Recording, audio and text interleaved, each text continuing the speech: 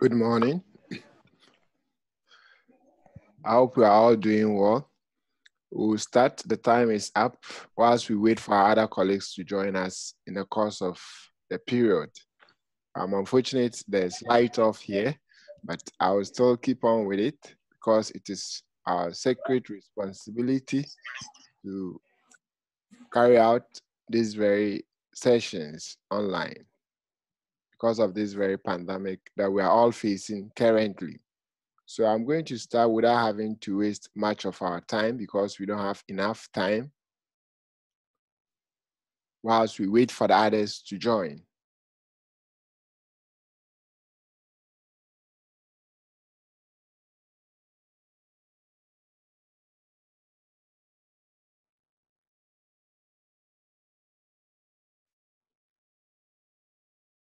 So today we are going to look at a condition known as meningitis.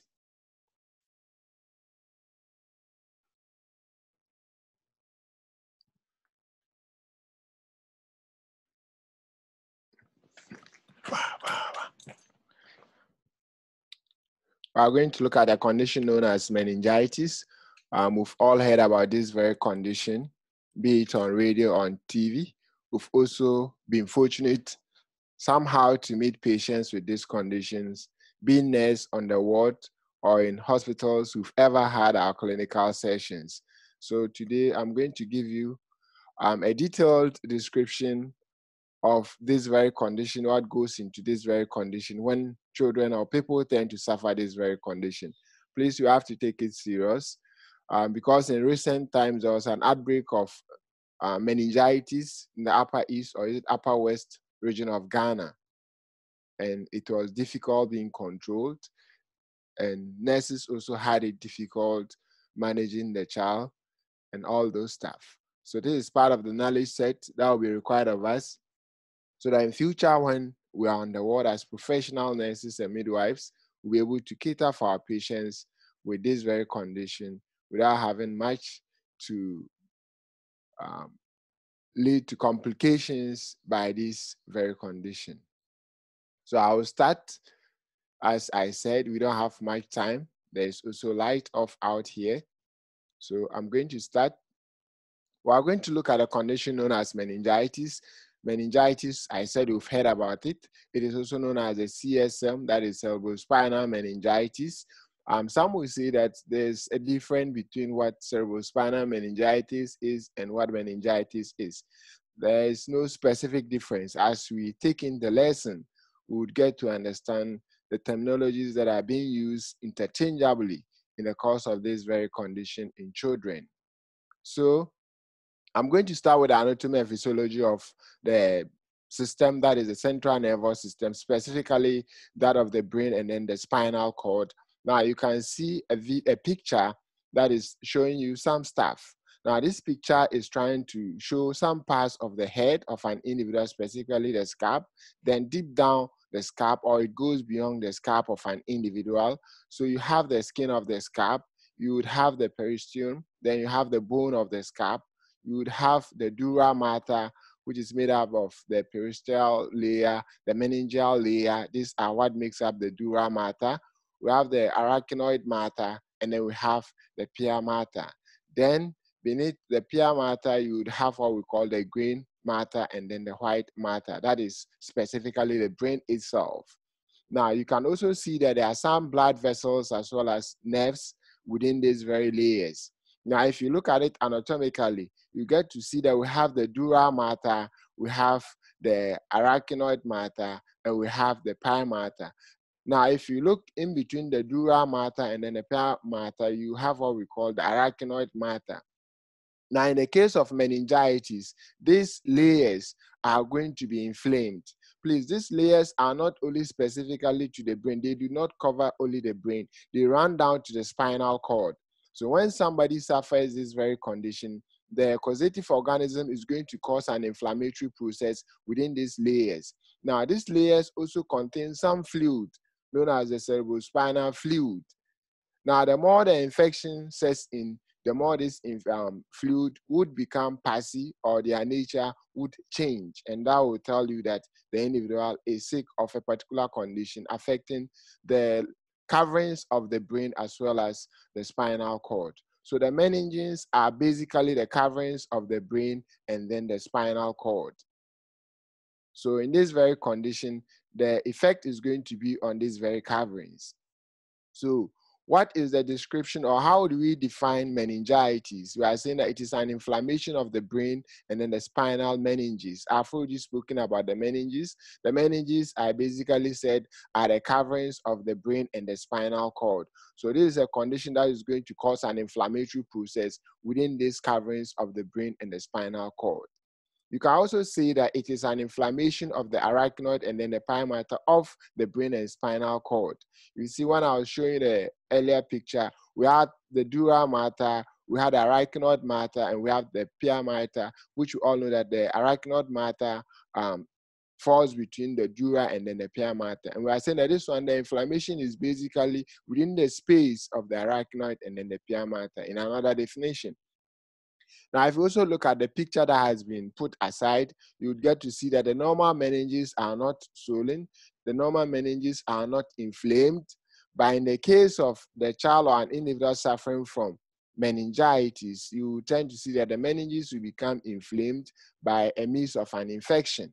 So the brain, which is much closer, or that is a covering of the brain and the spinal cord, the person will now tend to exhibit some signs and symptoms. And that will make the condition something that needs an attention. Now, what causes meningitis? There are so many causes of meningitis, but literature will tell you that there are 5 causes of meningitis. Some will tell you there are 4 causes of meningitis, depending on whatever source of their information. But with the course of our lesson today, meningitis can be caused by a bacterial, it can be caused by a virus, it can be caused by a fungus, it can be caused by a parasite known as the protozoa. It can also be caused by other chemicals or toxic exposure to an individual at a point in time. So these are the basic causes of meningitis in an individual or in a child, as we know. Please, this topic of concern, I'm not specifically looking at only the pediatric population, but I'm taking much interest in all the populations that this condition will tend to affect. And this condition also affects all age groups. That one is important for you to take note of. Now, the picture is trying to tell you these causative organisms, how they look like when they are taken to the lab. That is the virus, the bacterial, and those stuff. Now, most of the literatures will tell you that there are 2 main types of meningitis. That is viral meningitis and bacterial meningitis. That is what most of the literatures will tell you. But if you advance in the knowledge of, or in trying to understand what meningitis is, you would get to realize that basically there are 5 of them, but the main ones are 2. That is viral and bacterial meningitis. What is the incidence of meningitis within the world population, especially that of the pediatric own? We are saying that it is more common in infants as well as toddlers, as we all know who an infant is and who a toddler is. We are saying that notwithstanding it being more common in the infant and toddler, it can occur in all age groups. The incidence of meningitis can also be said that when individuals are given certain vaccines or certain precautionary measures are put in place, the chances of individuals or children turning to suffer this meningitis tend to reduce. And as we all know, as part of the immunization schedules, children are given what we call the hip and all those stuff. This is purposely to reduce the child's chances of getting meningitis. And we're saying that we have what we call neonatal meningitis, that is meningitis that tend to affect more of the neonate. And we are saying that when meningitis affects the neonate as early as possible, the chances of the neonate dying is very, very high. And then the chances of it leaving much complications behind is also very, very high in the case of the neonate. So we have to take much precautionary measures and understand this condition very perfectly. Now, we are saying meningitis can also, in terms of ratio as to the sex or gender, we are saying that meningitis tend to affect more of the males as compared to the females. There are so many reasons attributed to this very cause. We all know women are more careful as compared to males. We also know very well that women, when they are sick, they are likely to report to the nearest facility within the shortest possible time as compared to that of the male. And also the genetic makeup of the male and then that of the female also attributes or is a contributory factor to this very differentiation. In the case of the pediatric population, we are saying that the incidence tends to increase when the baby is about the age of 6 to 12 months. We are saying that the highest time by which most of these children will die, or chances of they having to be sick of this very condition, is at the age of 4 years. We are saying meningitis more of the times happens in the course or in the days of rainy season, or sometimes in the harmattan season, or very cold environments. That is when that is when meningitis tend to be so high. Now, the prognosis as to the chances of survival or recovery, it depends on so many factors. It depends on the child's age or the individual's age. It depends on the causative organism, and then it depends on, as early as possible, interventions that have been put in place, that is in the administration of antibiotics or antiviral, if that should be the case. And then in the ability of the healthcare facility to manage some of the complications that may come alongside with meningitis. These are factors that would determine the chances of survival or the magnitude of the condition in the case of an individual. So as we've already learned the causes of meningitis, fortunate in the causes or with the causes of meningitis, it relates to the types of meningitis. So if it is caused by, or if a cause is viral, that means that there's going to be viral meningitis. If it is bacterial, it is going to be bacterial meningitis. So depending on the cause, the name takes that shape or that form. So I'm taking you through this one after the other. We are going to look at the first one, known as bacterial meningitis. Please, bacterial meningitis is not the most common of all the meningitis, but it is the most dangerous of all the meningitis. We are saying that the causative organism for this very bacterial meningitis are Streptococcus pneumoniae, which can also be known as pneumococcal meningitis.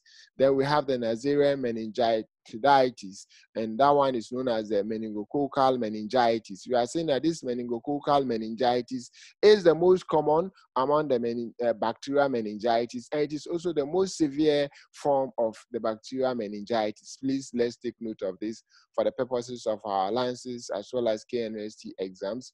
Now, Haemophilus influenza can also cause meningitis. Staphylococcus aureus can also cause, E. coli can also cause meningitis.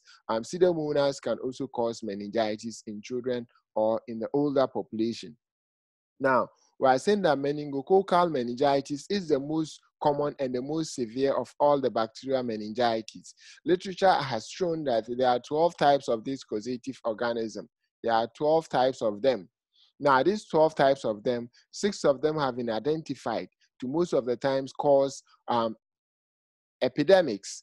And the 6 are the A, B, C, W, and then Y. I would give you an opportunity to write. I said meningococcal meningitis is the most common and severe of the bacterial meningitis. The causative organism is the N. meningitis. And then we are saying that this very causative organism has 12 types, but 6 of them are very dangerous, or 6 of them causes an epidemic in a locality or in a country. And the 6 are A, B, C, W, X, and Y. Now, why am I so interested in these very subtypes? Remember, in recent times, there were confusions all over Ghana when this COVID condition was rearing its head, and it was sort of putting more people infected and getting some people dead. Meningitis also started somewhere in the Upper West region, and it was also taking off people's life. There was a case of in a day or a week where it took about 45 lives in the Upper East region of Ghana. Now, people were complaining that the government was negligent in the course of attending to patients with meningitis. No, that wasn't the issue. In the case of meningitis, specifically the meningococcal, there is a specific vaccine that has been developed. But what happened in the Upper East or in the Upper West region of Ghana was that the strain, the type of meningococcal meningitis was different from what the Ghanaian healthcare system knew of. It was also different from what WHO was more comfortable with in terms of preventive measures or treatment regimens for that type of meningitis. That is why it took so many lives in the Upper West region before an intervention was put in place. And now we no more hear of meningitis having to kill people in this advent period or era of COVID-2019. So this picture is also telling you what happens when the bacteria get access into the meninges or the caverns or surroundings of the brain and the spinal cord. Is going to cause the layers to become inflamed. Now, when these layers become inflamed, it goes a long way to also affect the brain itself. And when it affects the brain itself, there's going to be so many complications that would arise from here. So that is where some would want to call it cerebrospinal meningitis. Now, bacterial meningitis can also be known as septic meningitis. Why are we saying septic meningitis? Because of its ability to cause much infection within the bloodstream of the individual, and for that matter, it can move from one part to the other and bring out other complications that are not desirable. So what is the incidence of bacterial meningitis? We are saying that bacterial meningitis is more common when the weather is very cold, that is in the rainy season or in the earlier stages of Harmattan. We are saying that when this happens, people that tend to have upper respiratory tract infection would have more of this incident occurring within themselves or within their population. We're also saying that when the environment is also cold, that is when people tend to suffer upper respiratory tract infections, and that would give the bacterial or the bacterium the opportunity to infect the next person. We're saying bacterial meningitis in terms of percentage-wise is 90% in children that are older than 5 years old. What are the risk factors as to somebody developing bacterial meningitis? Some of the risk factors is that when people are in dense population, that is when you are in crowded environments, then there are chances that you would get yourself infected with meningitis. So for instance, you being students and where you are kept in a hostel room of 12 people in a very small cubicle, there are chances that if somebody has bacterial meningitis or any sort of meningitis, you are likely to get it. So examples have been cited as college dormitories. People that are found in prisons more of the times are also having the chances of suffering from what we call bacterial meningitis as a predisposing factor or a risk factor.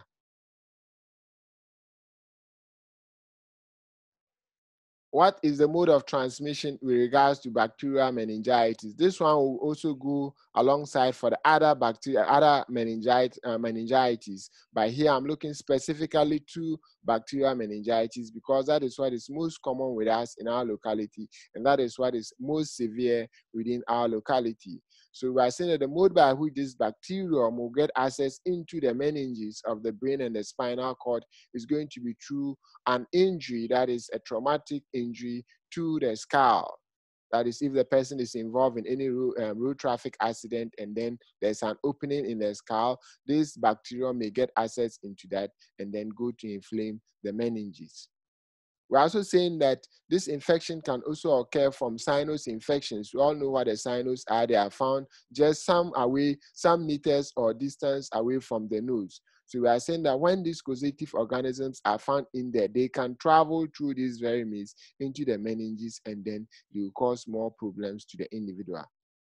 We've also spoken about some head injuries under the skull fracture. So it is more or less in relation to that. Now, if an individual also has a penetrating wound to the spinal cord or even to the head, or somewhere closer to the neck of an individual, this bacteria may also get an access and then go to inflame or cause inflammatory process of the meninges.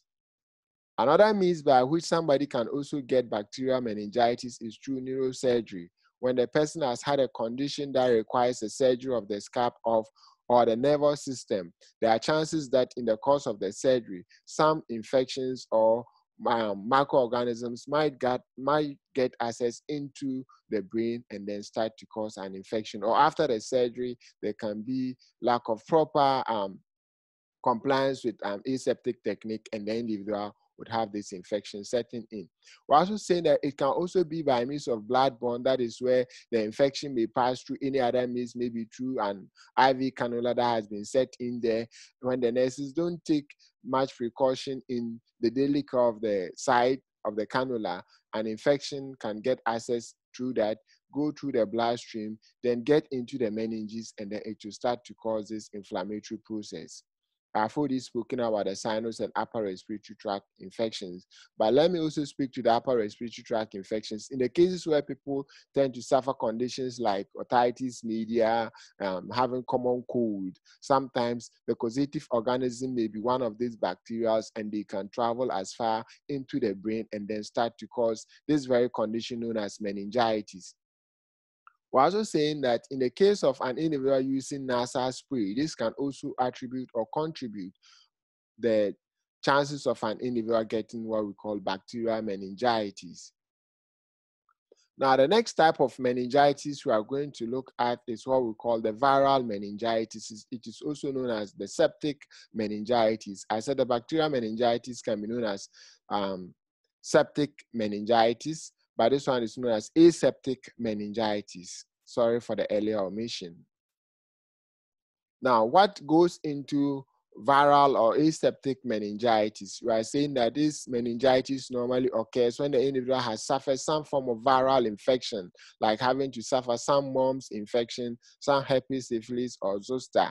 That is, if you have chicken pox, the causative organism of chicken pox, known as the varicella zoster, when it gets access into the spinal cord or the brain, it can lead to what we call viral meningitis. There are so many viruses, when they get access into the spinal cord or the brain, they can cause what we call the viral meningitis. Even this very coronavirus we are dealing with currently can also cause what we call viral meningitis when it gets access to the meninges. By saying that, as we all know, most of the times viral infections do not require much of an intensive care. The individual just needs to have some supportive form of care. The individual just has to get some amount of rest, and then the individual would have to eat more or have some better nutrition in order to boost the immune system of the individual, and then these viral infections will go off by itself. So we say that it is self-limiting, and then it does not require a long period of hospitalization if there's a need for so. Now, as I stated earlier, viral meningitis is the most common type of meningitis, but it is not a severe form of meningitis. The severe form or type of meningitis is bacterial meningitis. We are saying that viral meningitis is self-limiting. It will go off by itself without much intervention. The only key words are that the person should have good nutrition, the person should have adequate rest, the person should have some form of drugs that would help boost the immune system. That is all that is required for this very person, and then the person will recover as early as possible. Let's look at what we call the fungal meningitis. Meningitis can also be caused by fungal, as we stated earlier. We're saying that this condition normally occurs in patients whose immune system are compromised or are suppressed. This immune system can be compromised or suppressed by means of medication, by means of malnutrition, by means of certain disease conditions that would not help the immune system to fight infections that tend to come in. Now, I saying that more of the time, this fungal meningitis would occur when the causative organism gets access into the bloodstream, and then it goes through the bloodstream into the central nervous system. And this can be by means of direct or indirect contamination of the blood. and that will lead to somebody suffering from what we call fungal meningitis. But please, fungal meningitis is very rare or is less common among the two, as has been spoken earlier. We are saying that one of the common causes or causative organism with regards to fungal meningitis is known as a Cryptococcus pneumophomas. Please take note of it, Cryptococcus pneumophomas. We are saying that that is the most common fungal infection in the case of meningitis. What is the mode of transmission for all meningitis? What is the mode of transmission for all meningitis? We are saying that meningitis affect only the human population. We are saying that especially the N meningitis, and we are saying that it has no animal reservoir. That is, it does not go to stay in the animal before it is transmitted. Some of them can be done that way, but with the most common ones that we are dealing with in the human population, it has no barrier or no relation with that. Now, we're saying that the mode of transmission is from person to person through droplets of respiratory or what we call throat secretions of carriers. Why are we talking of carriers? We have people that have these causative organisms within them, but these causative organisms have not traveled into the central nervous system, so for that matter, it is not causing any sort of infection to them. We all know what we call the normal flora, and then when they move, they become pathogenic. When they move to areas they are not supposed to be, they become pathogenic. That is what happens in the case of this very condition. So in simple terms, meningitis can be contracted by means of contact, that is, be it direct or indirect. When you come into contact with the contaminated article or substance, you can get it. And when you come into contact with secretions coming from the nostrils or the mouth of an individual with this very condition, you can also get it. And we are saying that it is by means of contact and then airborne droplets. Please take note of this very mode of transmissions. It is not, it is in your book, but I didn't go further as it is here.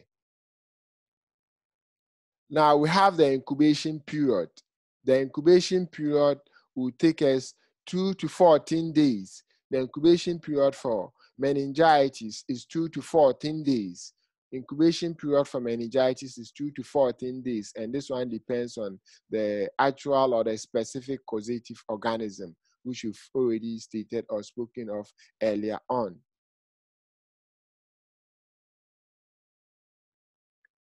So these are the very important things we have to take note of. What are the clinical presentations an individual with meningitis would come with to us as healthcare professionals?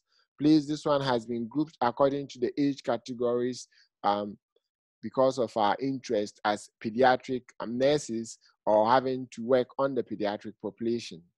So the first group is going to look into the neonates. So we are saying that a neonate that tends to suffer meningitis is going to have a subnormal temperature or a low-grade temperature.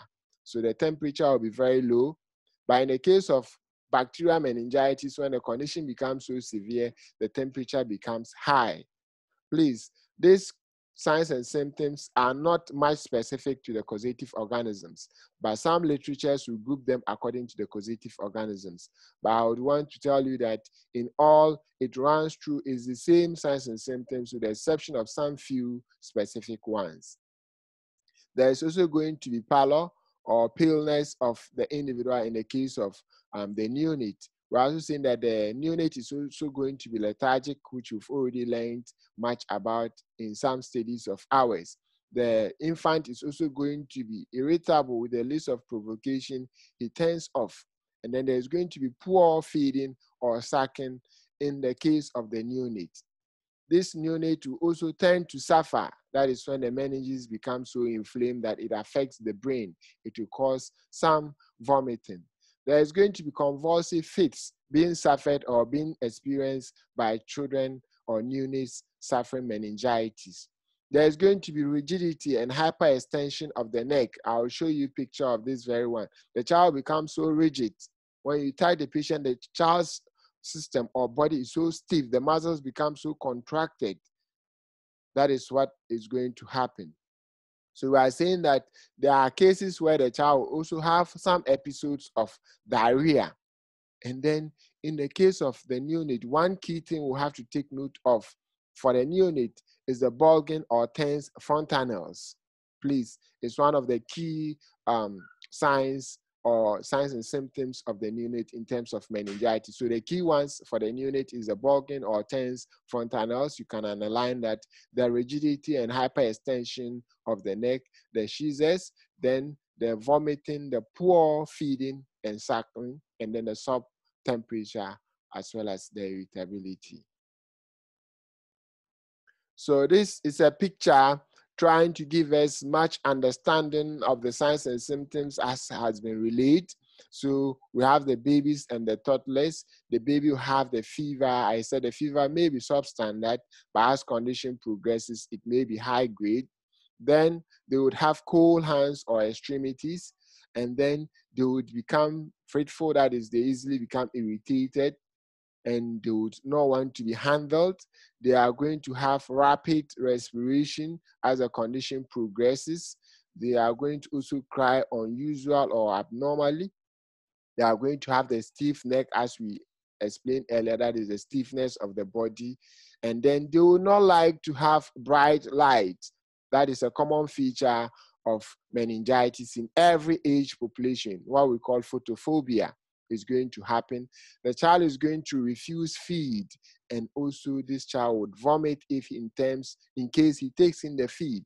This child look a bit drowsy, that is the lethargic aspect we spoke of. He may be floppy and unresponsive. Then the child may look pale. There is going to be some form of rashes on the skin of the child. Then the fontanelles, as we said, is going to be tense and bulging. And then this child is going to have convulsive fits. So these pictures are all trying to buttress what we've just spoken of. The high-pitched cry is the same we've spoken of. We've spoken of everything here. So take note of it. I'll give you opportunity if you want to pick them up. If you are not picking them up, then I would go forward to continue with what is necessary. So we have the clinical presentations in the case of the infant and then the young child. We are saying this child is also going to be lethargic, just as the neonate. Is going to be irritable, just as the neonate. Is going to show signs of pallor, just as in the neonate. There's going to be anorexia or poor feeding, just as in the neonate. Then there's going to be nausea and vomiting in the case of this very one. There's going to be increased crying. Then there's going to be the insistency on being held. Here, the child wants to be held. He would want to be picked, or he would want to refuse being held. It can be the opposite of all. There's also going to be increased intracranial pressure.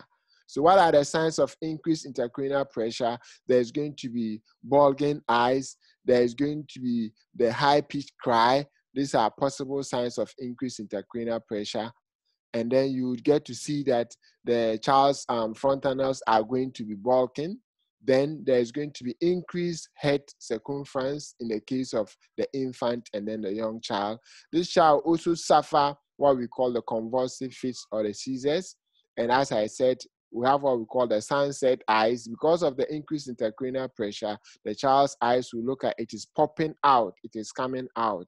That is what it means by the sunset eyes. And always the eyes will be wide open.